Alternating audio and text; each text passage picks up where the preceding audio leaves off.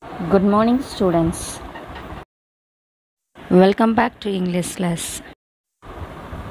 Before entering to the lesson, we shall discuss few questions. Do you like to visit foreign countries? How can you call the other countries as a foreign? Yes, we all know about boundaries.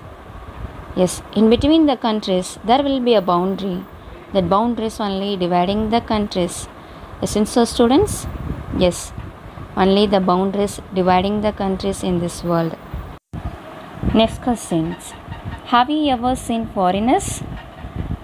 How can you call them as a foreigners? Yes, we will identify them by their way of dressing, languages, culture, and their customs. Yes, you can think today we are going to see a lesson about foreigners and foreign. But that is wrong.